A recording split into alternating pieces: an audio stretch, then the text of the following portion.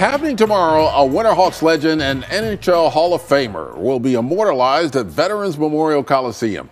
Cam Neely played for the Winterhawks from 1982 to 1984. He won a Memorial Cup in 1983 and went on to have a Hall of Fame career for the Vancouver Canucks and the Boston Bruins. Well, tomorrow night, before the puck drops against Seattle, his Winterhawks jersey will be retired. No player will ever wear number 21 ever again. Our Travis Tite caught up with Cam Neely before tomorrow night's jersey retirement ceremony. Congratulations, with the jersey retirement and of course looking back on all those wonderful years over at the Glass Palace. As you think back to that and your number being retired, just what are the initial thoughts? What are those emotions like?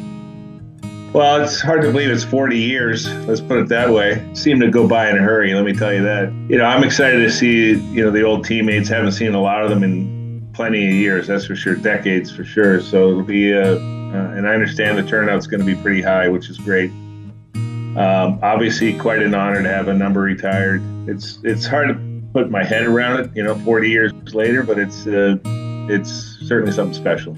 Yeah, it is interesting to try to frame that. I mean, you're certainly no stranger to high honors in the hockey world. Where does this rank? I mean, especially it being it's the WHL, not the NHL, but it's the early days and where Right. everything really blossomed from.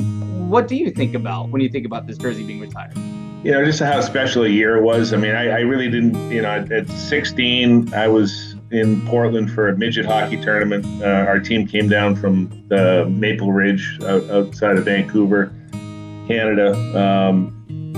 And there was a Winterhawks scout that talked to me and a teammate of mine, a defenseman of mine, and asked if we'd want to come and practice with the Winterhawks. And I didn't think I could. I thought I was property of the Victoria Cougars, but he informed me that I was no longer property of them. So I said, yeah, I'd love to go practice. And then I got invited to the Winterhawk training camp in September, made their team, and we win the Memorial Cup that year. It so happens to be my draft year, which I didn't really quite understand early in the season. I was just happy playing hockey and not going to school. That Memorial Cup, what was that like to win the Memorial? Oh, it was extremely special, obviously. To go deep in the playoffs, in the Western Hockey League, obviously, that year we lost actually in the finals, but because we were the host team, we still got into the big dance, which was kind of cool. But just anytime you win a championship, it's something you take forever. Your teammates will be with you forever. You'll never forget that team and the experiences that we all went through to ultimately win. So it's really something that stays with you for a lifetime. There's no question. That's so neat. What are you expecting? What would the emotions to be like when you come back into Portland? When was the last time you've been back to Portland? Oh man, it's been a while actually. I went and watched a game a number of years ago, probably maybe in 2010. Maybe I came and watched a game, but it's been too long probably. But I'm looking forward to it. I mean, I don't know how many people are still kicking around Portland and watched me play or watched us play, but it'll be fun to get back there. Well, I just went to a game about 2 weeks ago, and I bet there's more than you expect. They're still filling up the seats pretty good. It's a lot of fun. Right. It's still a lot of fun. A specific memory from this group of guys that you're going to see again on Saturday, and or maybe just that season in general that really just sticks out. Yeah, it was just a really close group.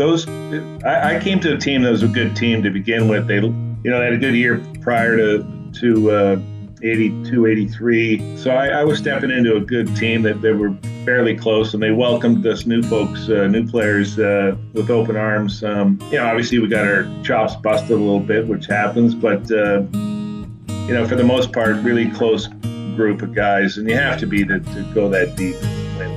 Yeah, that makes sense. If you had to, I don't know if you're going to get the chance to talk to the guys who are on the team now, but if you do, what pieces of advice would you give them as they try to break through? I think it's just enjoy the moment. Try not to look too far ahead. I mean, now it's a little different. There's so much information out there. Like I said, I didn't even go to the draft.